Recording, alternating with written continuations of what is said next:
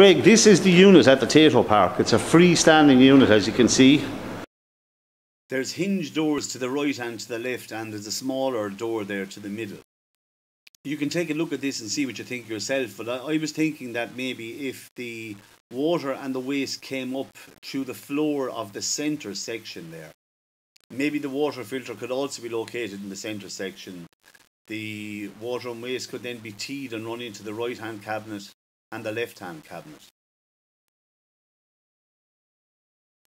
Obviously the countertop itself will have to be drilled there to bring up your syrup line, your water supply to the machines, and also for your waste. Greg, I'll send up the carpenter who built the unit to be there with you when you're doing this. He can drill all the holes for you and do that.